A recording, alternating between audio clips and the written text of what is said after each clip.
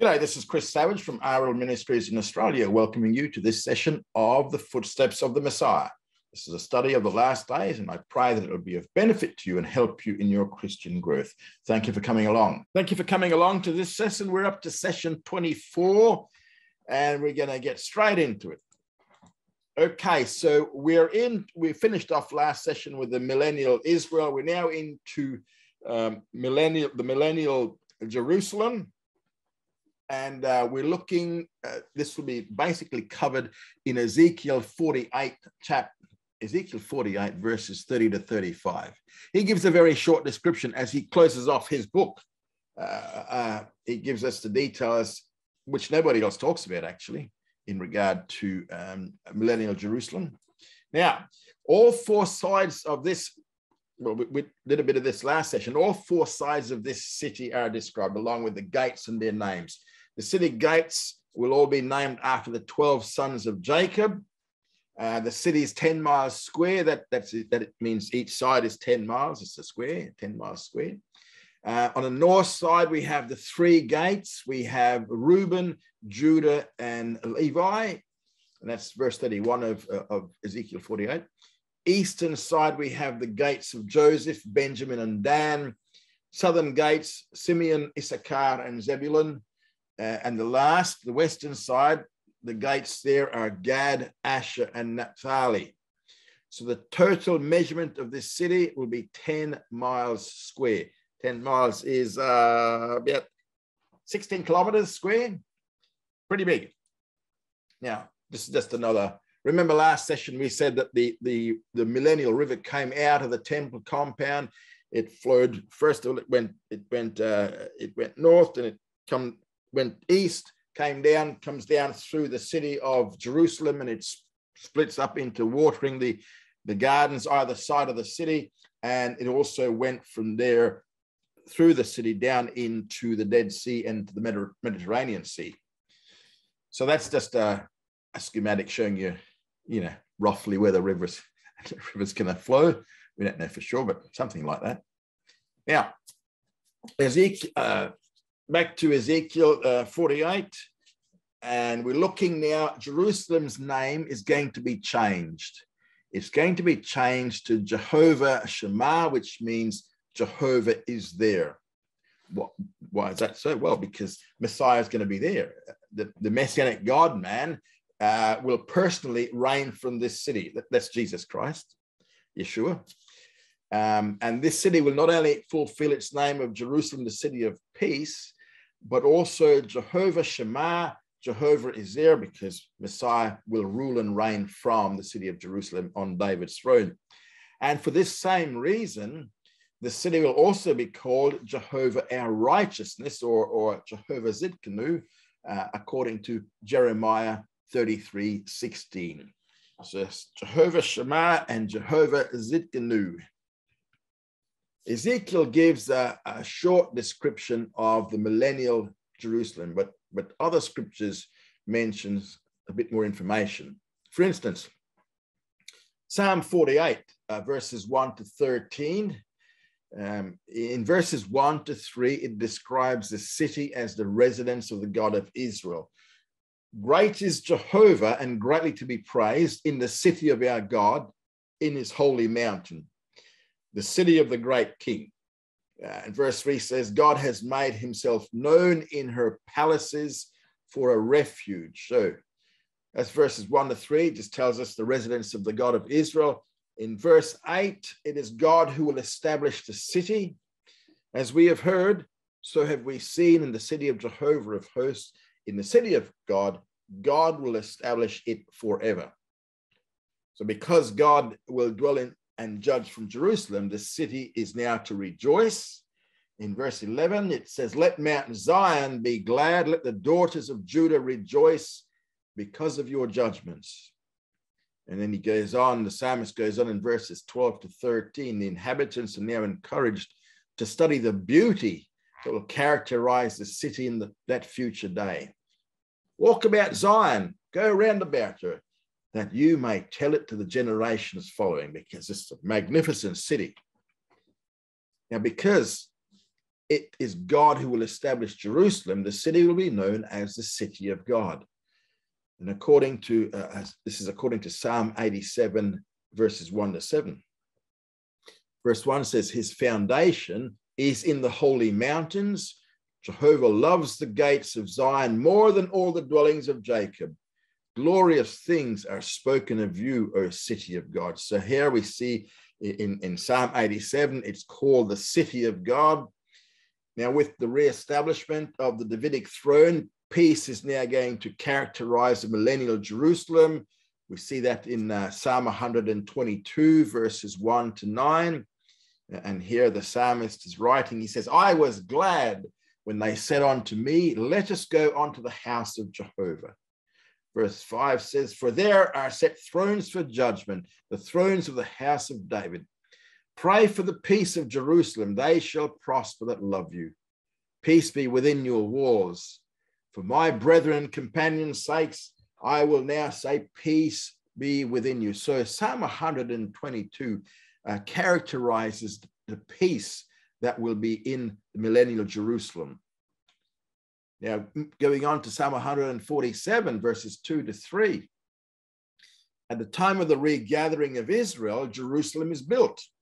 Jehovah does build up Jerusalem, it says. He gathered together the outcasts of Israel. He heals the broken in heart, and he binds up their wounds. Now, since it is God who is rebuilding Jerusalem, the city is going to be characterized by strength as well as peace. And this we find later on in Psalm 147. We find this in verses 12 to 14, where he says, praise Jehovah, O Jerusalem. Praise your God, O Zion, for he has strengthened the bars of your gates, and he also makes peace in your borders. What else do we see here? Well, we see it continuing in Psalm 147, verse 15 and verses 19 to 20. We see that the kingdom or the millennial law will emanate from here. Verse 15 tells us of Psalm 147. He sends out his commandment upon earth. His word runs very swiftly. This kingdom law we also see in verses 19 to 20 of Psalm 147. It says, he shows his word unto Jacob, his statutes and his ordinances unto Israel. He has not dealt so with any nation. Now in Isaiah chapter 1, verses 26 to 27, he gives us a little bit more insight into the millennial city. And it's characterized by Isaiah by holiness, justice, and righteousness. And I will restore your judges as at the first, and your counselors as at the beginning. Afterward, you shall be called the city of righteousness, a faithful town. Zion shall be redeemed with justice, and her converts with righteousness. Later on, Isaiah says in Isaiah 4, 3 to 6, he says, he that remains in Jerusalem shall be called holy. So holiness will characterize the establishment of Jerusalem. For all her previous sins will now be purged by God's justice and refining fire. Because it says in verse 4, the Lord shall have washed away the filth of the daughters of Zion. That's all their sins. Over the entire Mount Zion will be the visible form of the Shekinah glory, because what they're going to do is they're going to see a cloud and smoke by day, which is what they had leading them out of Exodus, out of Egypt. And we're going to have a shining of a flame fire by night. For over all the glory should be spread a covering. So what we see here is we see the Shekinah glory in his form of cloud, fire, smoke. Now, according to Isaiah 14, verse 32, Jerusalem is going to serve as the place of security for the afflicted people. Jehovah has founded Zion, and in her shall the afflicted of his people take refuge. Later on in Isaiah 33, verses 20 to 24, he describes the millennial Jerusalem as follows. Your eyes shall see Jerusalem, a quiet habitation, a tent that shall not be removed. So what we see here is quietness and security is going to characterize Jerusalem in that day. But there Jehovah will be with us in majesty. So what he's saying is that Jehovah, in the person of the Messiah, will dwell in this city. That's verse 21. It will be a city of many streams and waters. But he goes on to say that there'll be no galley. That's one of those fighting ships. No galley with oars, neither shall gallant ship pass thereby. So what we see is that it's going to be a city with waters around it, but it is without any ships of war ever sailing in them. Jehovah is our judge. Jehovah is our lawgiver. Jehovah is our king. He will save us. And this is in the city. Why? Because the Messiah, who is ruling and reigning in the city, he will be the judge, the lawgiver, the king, and he is the savior. And so Israel's sins will be totally forgiven. And the holiness and freedom of Jerusalem is emphasized again by Isaiah in Isaiah 52, verses 1 to 2. Verse 1 says, "Put on your beautiful garments, O Jerusalem, the holy city." And verse 2 goes on to say, "Shake yourself from the dust. Arise, sit on your throne, O Jerusalem. Loose yourself from the bonds of your neck, O captive daughter of Zion." So in that day, Jerusalem will become the holy city, and nothing unholy will ever enter into it. He goes on to say in verse 1, he says, "In that day," this is 52, "there shall no more come into thee the uncircumcised and the unclean." It will be further characterized by freedom. The times of the Gentiles will be no more, and never again will Jerusalem be subject to bondage. That's in verse 2. In verses 7 to 10, there's some good news that's going to be declared. How beautiful, verse 7, how beautiful upon the mountains of the feet of him that brings good tidings, that says unto Zion, your God reigns. So the good news for Jerusalem is that Messiah will reign in Zion, and the Jews will be regathered to its capital in verse 8. And it says, they shall see eye to eye when Jehovah returns to Zion. Jerusalem will be built all over again, for God will redeem the city, for Jehovah has comforted his people. He has redeemed Jerusalem. Salvation will characterize Jerusalem. Verse 10 says, all the ends of the earth have seen the salvation of our God. That's where we will be. Jerusalem is to become the center of worldwide Gentile attention, according to Isaiah 60, verses 10 to 14. Isaiah 60, 10 to 14. Now, the Gentiles, who will be the servants of Israel, will also be used in building up the millennial Jerusalem. Verse 10 says, foreigners shall build up your walls. Now, remember the 12 gates that were named after the 12 sons of Jacob? Those gates shall be open continually. They shall never be shut by day nor night. So right throughout the kingdom period, these gates will be opened. The Gentile nations and their kings shall minister unto you. What does that mean? It means that they're going to bring tribute unto Messiah through these gates. Now, failure to do this will bring swift judgment. For that nation and kingdom that will not serve you shall perish. Yes, those nations shall be utterly wasted. That's verse 12. Now, the Gentile nations who in the past afflicted the city of Jerusalem will now bow down in submission to its authority. All they that, this is verse 13 to 14, all they that despised you shall bow themselves down at the soles of your feet. Now, we have a very detailed description in verses 1 to 12 of chapter 62. Not that we're going to go through them all, but it's there if you want it.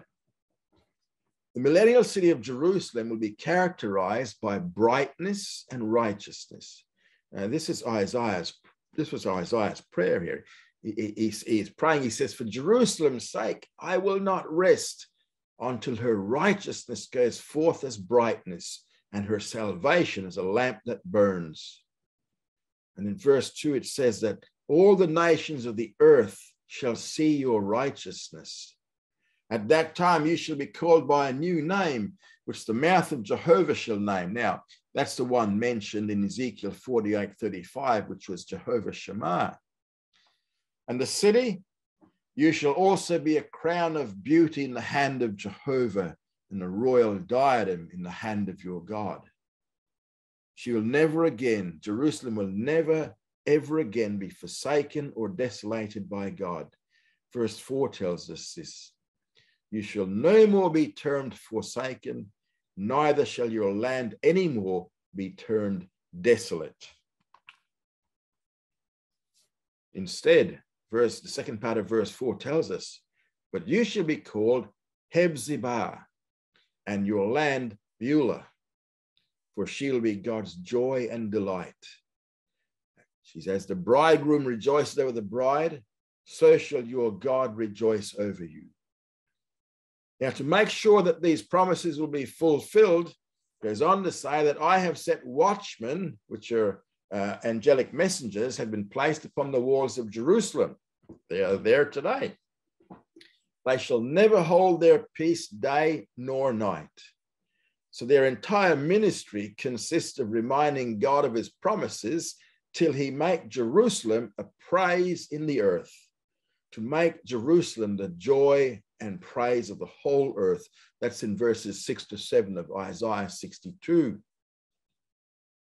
Now, the inhabitants of millennial Jerusalem are promised that they will enjoy the fruit of their labors, for the results of their work will never again be taken away by their enemies.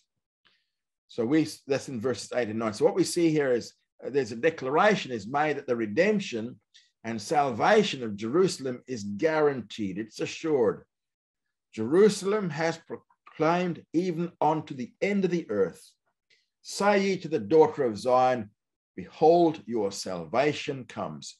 Now, why is it assured? It is assured because God is the one who keeps his promises in verses 10 to 12. Now, joy and rejoicing will be prominent characteristics of the millennial Jerusalem, according to Isaiah 65, 18 to 19. Boy, you'd be a redeemed nation with your Messiah ruling from the throne. You'd want to be rejoicing and joyful. Behold, I create Jerusalem a rejoicing, and her people a joy. And I will rejoice in Jerusalem and joy in my people. That's Jehovah talking. That's Jehovah. Peace and comfort along with joy are features of the city in Isaiah 66, verses 10 to 14. For thus says Jehovah, behold, I will extend peace to her like a river, and the glory of the nations like an overflowing stream. Verse 13 says, as one whom his mother comforts, so will I comfort you, and you shall be comforted in Jerusalem. And you shall see it, and your heart shall rejoice. Now, Isaiah is the primary major prophet, that is, describing the millennial Jerusalem. But others like Jeremiah also spoke a bit about it as well. Because we see in Jeremiah chapter 3, verse 17, we see the re-established Davidic throne will be in Jerusalem, and that will make it the center of Gentile attention. Verse 17 says of Jeremiah 3, at that time they shall call Jerusalem the throne of Jehovah, and all the nations shall be gathered onto it. So all the Gentile nations will gather into Jerusalem. It's also going to be a center of Jewish attraction, according to Jeremiah in Jeremiah 31, verse 6. For there shall be a day that the watchmen upon the hills of Ephraim, which is north of Jerusalem, shall cry, arise ye, and let us go up to Zion, unto Jehovah our God. We see that the increased size of Jerusalem, its holiness, and its indestructibility are the points of Jeremiah 31, 38 to 40. Behold, the days come, says Jehovah, the city shall be built to Jehovah from the tower of Hananel unto the gate of the corner. It shall be holy unto Jehovah. It shall not be plucked up, nor thrown down any more forever. So, holy unto Jehovah. The peace and joy that will return to Jerusalem is described by Jeremiah in Jeremiah 33, verses 9 to 11. Now, this joy, peace, and glory of Jerusalem is going to attract the Gentile nations from afar. It says in verse 9, it says, for a praise and for a glory before all the nations of the earth. That's all the Gentile nations. All the former desolations of Jerusalem will be forever forgotten in verse 10. For the streets of the city will now bustle with the voice of joy and the voice of gladness, the voice of the bridegroom and the voice of the bride in verse 11. Now, scattered amongst the minor prophets are some more references regarding or describing the millennial Jerusalem. And this city, Joel 3:17, this city is to be characterized by holiness and security, only because God himself will dwell in her, according to Joel in Joel 3:17. So shall you know that I am Jehovah your God, dwelling in Zion, my holy mountain. Then shall Jerusalem be holy, and there shall no stranger pass through her anymore. Micah 4:6-8 tells us that it is from Jerusalem that God will reign over the regathered Israel. In that day, verse 6, he goes on to say in verse 7, I will gather that which is driven away and that which I have afflicted, and I'll make that which was lame a remnant, and that which was cast far off a strong nation. And Jehovah will reign over them in Mount Zion from henceforth, even forever. In Zephaniah 3:14-17, he gives us the description here. Jerusalem, he says, is to shout for joy and gladness. Verse 14, for the city will be redeemed. Jehovah has taken away your judgments. He has cast out your enemy. So what we see is that God himself will dwell in the city. He says the King of Israel, even Jehovah, is in the midst of you. Verses 15-17, and he's going to reign over her inhabitants, and he's going to rest in his love. He will joy over you with singing. That is a Jehovah joying over Israel with singing. Now, Zechariah, not Zephaniah, but Zechariah, one of the minor prophets, had the most things to say concerning millennial Jerusalem. In the very first chapter of his book, in Zechariah chapter 1, verses 14-17, the prophet reported a promise God made. God has every intention of choosing Jerusalem in spite of desolations afflicted on her by the Gentiles. In verse 14, we read, cry you, saying, thus says Jehovah of hosts, I am jealous for Jerusalem and for Zion with a great jealousy. Verse 16 goes on, therefore, thus says Jehovah, I am returned to Jerusalem with mercies. My house shall be built in it, says Jehovah of hosts. Verse 17 goes on to say, and Jehovah shall yet comfort Zion and shall yet choose Jerusalem.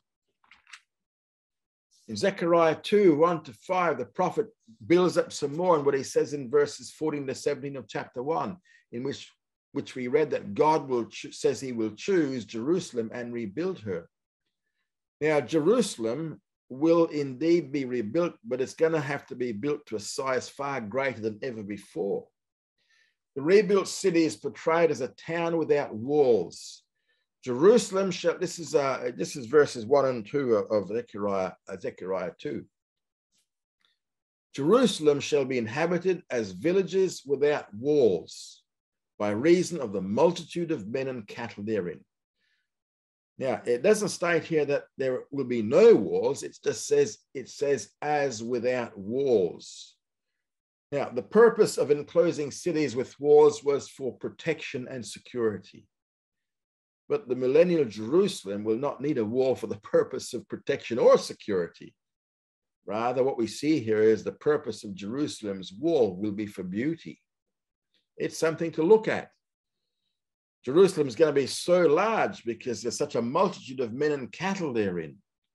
There are two reasons we find why the wall will not be needed for security. Well, the first one we should know, because God himself is going to dwell in the midst of her. midst of Jerusalem in the person of Jesus the Messiah. And second, we find that the Shekinah glory will surround the city in the form of fire in verse 5. For I say, says Jehovah, will be unto her a wall of fire round about, and I will be the glory in the midst of her. Same point is restated in Zechariah 2:10-12. God in the person of Messiah will indeed dwell in Jerusalem. For lo, I come and I will dwell in the midst of you, says Jehovah.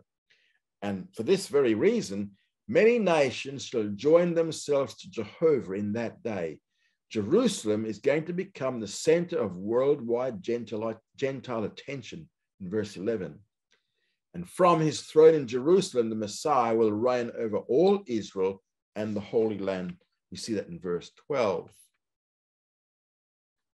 Now, another description of millennial Jerusalem we find in Zechariah 8. Remember, we said he speaks a lot about this. Zechariah 8, verses 1-8. God's special jealousy for Jerusalem. He says, I am jealous for Zion with great jealousy. And that's going to cause him to return to the city to dwell in her midst. I am returned unto Zion and will dwell in the midst of Jerusalem. That's verse 3. Now, at that time, she'll become the city of truth. And that will be upon the mountain of Jehovah's house. We see that in verse 3. The city is going to be inhabited by the very young and the very old. And that's in verses 4-5. The very young will be those who will be born in the kingdom, while the very old will indeed be very old, because many will be several hundred years of age in the closing centuries of the millennium. Because remember, it goes for 1,000 years.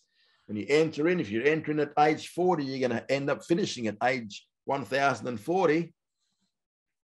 The millennial Jerusalem will be a marvelous work that only God can do. Should it also be marvelous in my eyes, says Jehovah of hosts. Once the city is established, she'll be inhabited by the Jews regathered from all over the world, according to verses 7 and 8 of Zechariah 8. Zechariah 8, 20-22 now points out that Jerusalem becomes a center of worldwide Gentile attention.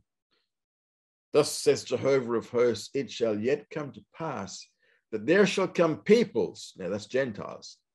Yes, many peoples and strong nations shall come to seek Jehovah of hosts in Jerusalem and to entreat the favor of Jehovah. Now this is Messiah sitting upon the throne.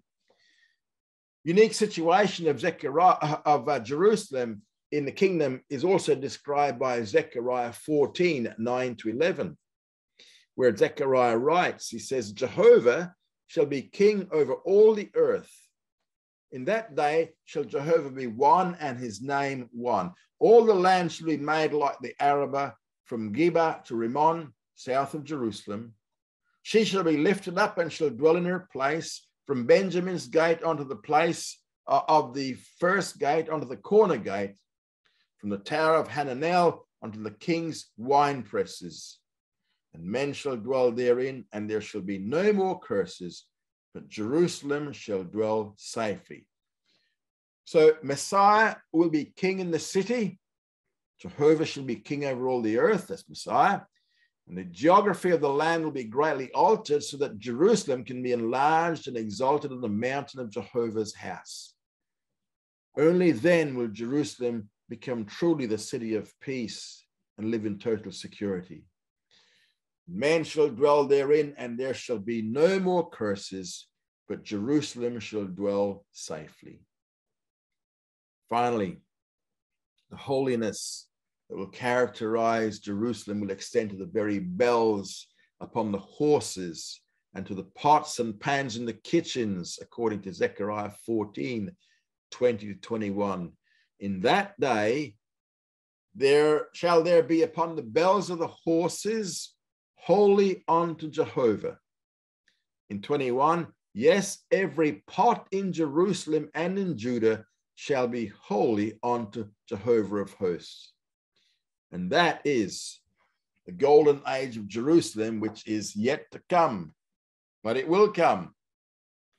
Now, Some general characteristics of the Gentiles in the Messianic kingdom. These are the Gentiles who survived the judgment of the Gentiles for their treatment of Israel. These are the ones who are going to enter in and populate the Gentile nations in the millennium. Remember, these are the sheep Gentiles who, because of their faith shown by their pro-Semitism, these Gentiles are going to be able to participate in and populate the kingdom. Now, we covered a lot of this before relating to the government, the church in Israel. But in this section, we're going to look exclusively with the place of the Gentiles in the kingdom, as a good number of passages, which we're going to see in the major and minor prophets will speak about this. Now, of the major prophets, Isaiah is the key text. In Isaiah 11, verse 10, the Messiah will be the center of Gentile attraction. It shall come to pass in that day that the root of Jesse, that stands for an ensign of the peoples, unto him shall the nations seek, and his resting place shall be glorious. Now, according to Isaiah 14, verses 1 to 2, quoted, which we've already quoted twice so far, the Gentiles will be the servants of the people of Israel. While on one hand they'll be subject to King Messiah, they'll also receive justice from him. In Isaiah 42, verse 1, it says, behold, my servant whom I uphold, my chosen in whom my soul delights, I have put my spirit upon him. He will bring forth justice to the Gentiles. So these are some general characteristics. Now, at that time, in a special way, the Messiah will become the light to the Gentiles, according to Isaiah 49, verses 5 to 7. The calling of the Messiah is not only on behalf of Israel to regather the scattered nation. It's not only to bring Jacob again to him and that Israel be gathered onto him, but I will also give you for a light to the Gentiles, that you may be my salvation unto the end of the earth. So that's in verse 6 of Isaiah 49. So at the time of the final regathering of Israel, the Messiah will be manifested in the most complete sense as the light to the Gentiles. And kings shall see and arise, princes and they shall worship. All the kings of the nations will worship him, in verse 7. Isaiah gives some more detail here in Isaiah 56, verses 1 to 8. At the time when the kingdom is set up, there may be some feeling among the sheep Gentiles that because of the exalted position of Israel, they'll feel excluded from receiving the benefits of millennial temple worship. But that's not so, because verse 3 tells us, neither let the foreigner that has joined himself to Jehovah speak, saying, Jehovah will surely separate me from his people. Neither let the eunuch say, behold, I'm a dry tree. This is not going to be the case, for the temple ministry will be open to all Gentiles who are rightly related to the king. Under no circumstances will they be excluded, either because they are Gentiles or because they have been mutilated, the eunuchs, for instance. It is then and only then that the temple will be called truly a house of prayer for all nations. Even them will I bring to my holy mountain, this is the Gentiles and eunuchs, and make them joyful in my house of prayer. When will that be? That will be at the time of Israel's final regathering. That the Gentiles are to have a place in the millennial temple worship is also taught in Isaiah 66, verses 18 to 24. The Shekinah glory, which will be especially manifested in the kingdom, will be seen by many of the Gentiles. I will gather all nations and tongues, and they shall come and shall see my glory. That's verse 18. And those who do see it will set off to travel among the Gentiles who neither have seen my glory, and they shall declare my glory among the nations. So they're going to go back out and go and see the rest of the Gentiles and say, hey, you want to come and see the glory in Jerusalem. At the same time, Gentiles will be used to conduct the Jews back into the land of Israel. They shall bring all your brethren out of all the nations for an oblation unto Jehovah. That's verse 20. And they'll be brought to the mountain of Jehovah's house in order to worship. So from among these Gentiles, and of them also will I take priests and for Levites. So what we see here is that God will choose some Gentiles to serve as priests in the temple. That's verse 21. Not only is Israel the eternal nation, but the faithful among the Gentiles will also be eternal. He says, so shall your seed and your name remain. This is talking about the Gentiles here. And they'll have a place of worship in the temple for the Sabbath and new moon offerings. So the faithful among the Gentiles, they shall go forth and look upon the dead bodies of the men that have transgressed against me. For their worm shall not die, neither shall their fire be quenched. So their souls are going to be visible throughout the kingdom period, illustrating for 1,000 years God's grace to the faithful and his severity with the lost. Now, there is an obligation to observe the Feast of Tabernacles. And this is of the various feasts and celebrations which Ezekiel talked about. This one feast, the Feast of Tabernacles, is obligatory for all in the kingdom, for all the Gentile nations. Zechariah 14:16-19 tells us this. He says, everyone that is left of all the nations, that's all the Gentile nations that will populate the kingdom, will be obligated to send a delegation to Jerusalem in order to worship the king and to keep the Feast of Tabernacles. That's verse 16. Now, it could be at this time that the Gentiles will pay their obligatory tribute to the king. And that comes out of Isaiah 60, verse 11. Isaiah 60, verse 11. Now, though the Gentile observation of the feast will be mandatory, he goes on to say, whoso of all the families of the earth goes not up unto Jerusalem to worship the king, Jehovah of hosts, upon them there shall be no rain. Not every nation might be willing to obey. Why would that be? We've got no idea. If at any time a nation should fail to send a delegation, the rains will be withheld from that nation for a whole year. Verse 17 tells us that. Now, as an example of the punishment, Zechariah mentions the case of Egypt in verses 18-19. Should Egypt fail to send a delegation, there'll be no rain for Egypt. Now, using Egypt as an illustration of a reluctant nation to keep the Feast of Tabernacles is quite significant, because originally the feast was inaugurated as part of a memorial festival of the deliverance of Israel from the bondage of Egypt. Regardless of what nation may fail to obey this mandate, the punishment will be the same for all. No rain for a year.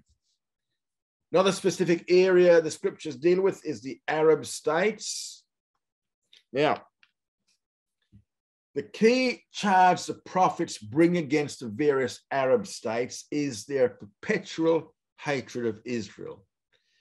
Now, this hatred that was to characterize the descendants of Ishmael and Esau began as early as Numbers 20, verses 14-21. Remember, Ishmael was the first son of Abraham to Hagar, the Egyptian slave. Now, this hatred has continued throughout the biblical period and right into modern history today. That is why there's still this hatred between the Arabs and the Jews. A passage that summarizes this attitude is Psalm 83, verses 1-8. Now, the psalmist begins by describing a conspiracy against Israel. He says, they take crafty counsel against your people. Now, he says, these are several tumultuous and crafty nations who unite together against the Jews. They have said, come and let us cut them off from being a nation, that the name of Israel may be no more in remembrance. So what their aim, these Arab nations, their aim is total annihilation of Israel, so that the very name of Israel will no longer be remembered. Now, Remember President Nasser of Egypt? He was a former president or dictator of Egypt. He repeated this verse almost verbatim just prior to the 6-day war. The various nations consult together against you, God, do they make a covenant. And they unite in order to carry out the program of the previous verse, which is a total destruction and annihilation of Israel. Then in verses 6 to 8, the various nations are listed. We have them here. We have the tents of Edom, which is southern Jordan, and the Ishmaelites. The Ishmaelites, they're one of the fathers of all the Arabs. Then we had Moab, which is central Jordan. We had the Hagarenes, which is Egypt. We have Gebal, which is Lebanon. Ammon, northern Jordan. Amalek, the Sinai Peninsula. Philistia, the Gaza Strip, Tyre, Lebanon. Assyria, that's primarily Iraq and parts of Syria. Now, these names are the ancient ones, but they cover the territory of the modern Arab states today. And this list shows what era they are comparable to today. Now, while such a conspiracy of the Arab nations has been present since 1948 and was more evident during and after the 6-day war, it is going to have its full force in the Great Tribulation. That's when that's when it will be seen. 2 other prophets pointed out the perpetual hatred against Israel, especially by Edom, which is southern Jordan, which we just saw. One of those is Ezekiel, who stated in Ezekiel 35, verses 1 to 5, he says, "Son of man, set your face against Mount Seir." Now, Mount Seir is the long mountain range that overlooks Israel from the land of Edom. So it's to the east of Israel. And this is where the descendants of Esau settled. Now, Ezekiel prophesies a judgment of God that will result in making Edom a desolation. "I will stretch out my hand against you, and I will make you a desolation and an astonishment." We find it in verses 1 to 4. And verse 5 tells us, "Because you have a perpetual enmity and have given over the children of Israel to the power of the sword in the time of their calamity." Now, the background of this judgment is Edom's perpetual hatred against Israel. Remember, Edom comes out of Esau, which is Jacob's brother. And this perpetual hatred was even to the point that they were willing to turn Jewish escapees over to the Babylonians, although Edom was also subjugated by Babylon. The book of Obadiah, which is only one chapter, it's just verses, it also speaks of this hatred against Israel in verses 10 to 14. "For the violence done to your brother Jacob, shame shall cover you, and you shall be cut off forever. In the day that you stood on the other side, in the day that strangers carried away his substance and foreigners entered into his gates and cast lots upon Jerusalem, even you were as one of them." Going on to verse 14. "And stand you not in the crossway to cut off those of his that escape, and deliver not up those of his that remain in the day of distress." So the sins of Edom described in these verses speak of another time preceding the Babylonian destruction, when the Edomites committed very similar atrocities to those who were to commit under Babylon. Once again, the reason for Edom's actions is their perpetual enmity towards the Jews. In determining the place of the Arab states in the kingdom, it should be viewed from the backdrop of their perpetual hatred against the Jews. Now, 2 principles will be used to determine the future of the individual Arab states. First up is the history of their anti-Semitism. And second is how closely they are related by blood to Israel. Ultimately, peace will come between Israel and the various Arab states, but it will come in one of 3 forms. It'll come by either means of occupation, by means of destruction, or by means of conversion. Now, as we go through the various Arab states, we're going to see how it's done. Lebanon. Peace will come between Lebanon and Israel by means of occupation. And we find this from certain facts in the scriptures. Ezekiel 47, verse 13 to 48, verse 29. Remember, that gave us the boundaries of the nation of Israel in the millennium. The tracing of the northern boundary will show that Israel will encompass all modern-day Lebanon. Modern-day Lebanon is part of the promised land. So in the millennium, Israel will occupy and possess all of Lebanon, which will be settled by some of the northern Jewish tribes. Lebanon, as I said, was always part of the promised land, but it was the part of the land that Israel never possessed. Now, in the Messianic kingdom, it will be part of millennial Israel. So peace will come between Israel and Lebanon by means of occupation. Jordan. Modern Jordan comprises the ancient countries of Edom, Moab, and Ammon. Now, since God does not have the same future for each individual segment of Jordan, we need to split them into their three areas. Edom is southern Jordan. It is Edom or southern Jordan in particular that the prophets were concerned about. And several passages disclose that peace will come between Israel and southern Jordan by means of destruction. One of the passages is Ezekiel 35, verses 6 to 9. Here the picture is one of massive destruction. Blood shall pursue you. So what we see is that with blood and dead bodies filling the mountains, hills, and valleys, thus God says, thus will I make Mount Seir an astonishment and a desolation, and I'll cut off from it him that passes through and him that returns. That's verses 6 to 8. The result here is that Edom will become a perpetual desolation.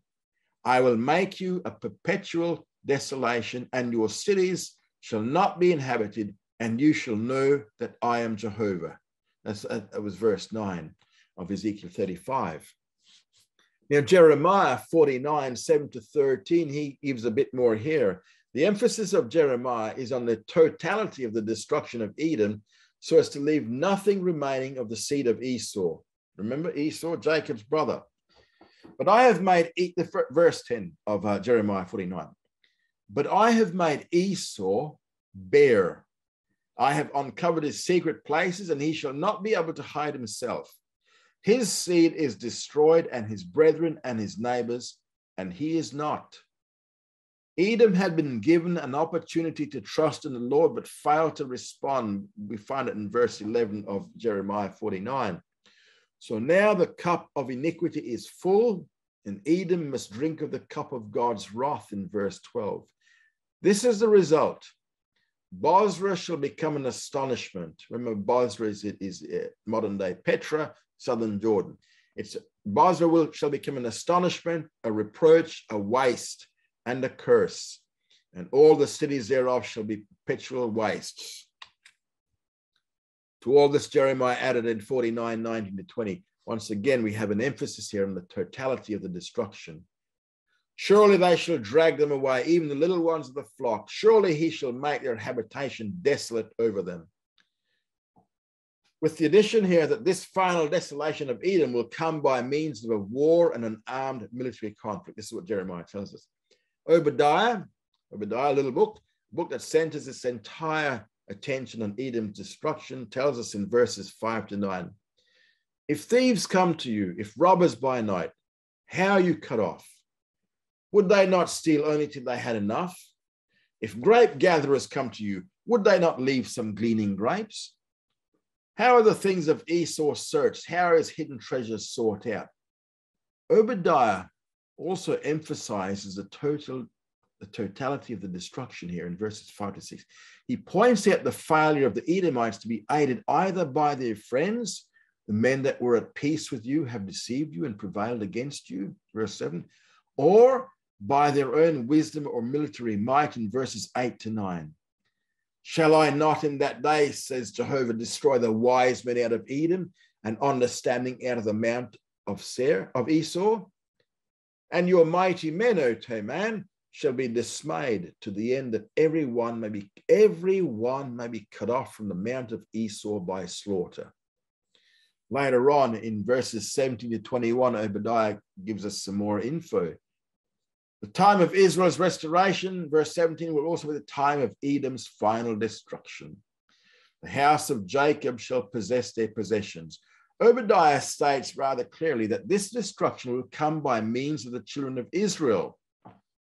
Verse 18 says, and the house of Jacob shall be a fire, house of Joseph a flame, and the house of Esau for stubble. And they shall burn among them and devour them, and there shall not be any remaining to the house of Esau, for Jehovah has spoken it.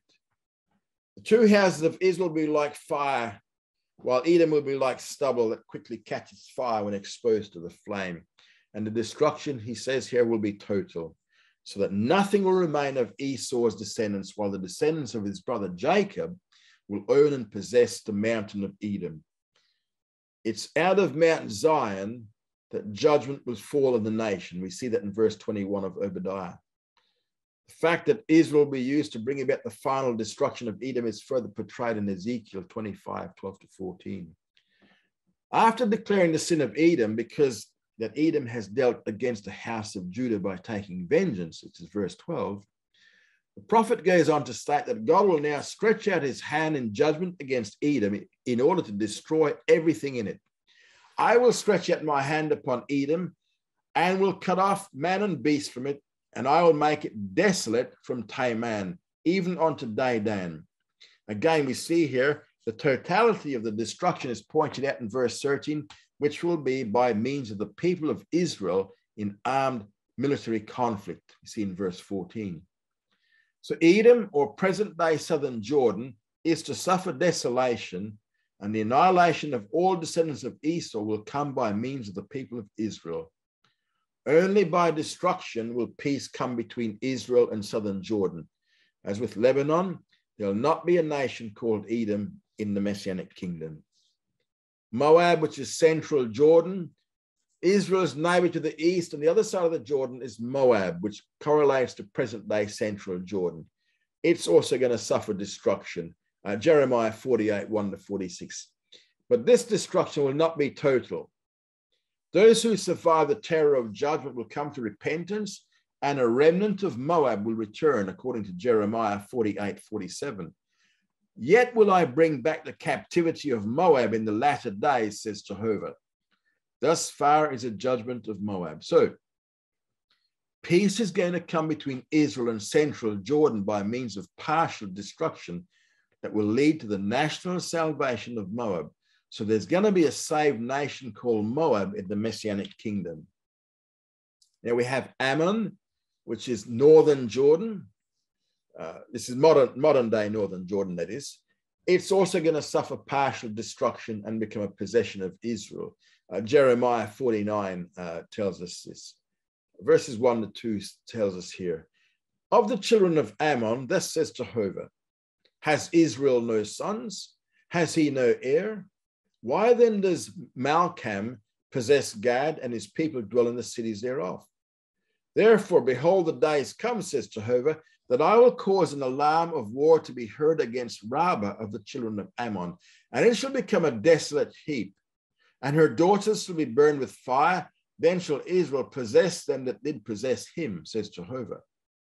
So here, as with Moab, the judgment of Ammon will not result in total destruction, and those who survive will turn to the Lord, for a remnant of Ammon will also be found in the kingdom, according to Jeremiah 49:6. But afterward, I will bring back the captivity of the children of Ammon, says Jehovah. So peace comes between Israel and northern Jordan by means of a partial destruction followed by conversion. And there will be a saved nation called Ammon in the kingdom. So just sum it all up. Peace will come between Israel and the three parts of Jordan by means of destruction, but not to all the same degree. In the case of Edom, southern Jordan, the destruction will be total, and there will not be a nation by this name in the kingdom. The Edomites are descendants of Esau, the twin brother of Jacob, and so Israel and Edom were the closest blood relationship. In the cases of Moab, central Jordan, and Ammon, northern Jordan, destruction will be partial. There will be a Moab and an Ammon in the millennium, with both nations being subservient to Israel. Remember, Moab and Ammon, these are descendants of Lot, the nephew of Abraham. They are more distantly related by blood. So that's where we'll leave it for this session. And thanks for coming along. And there are contact details. Study hard and grow strong.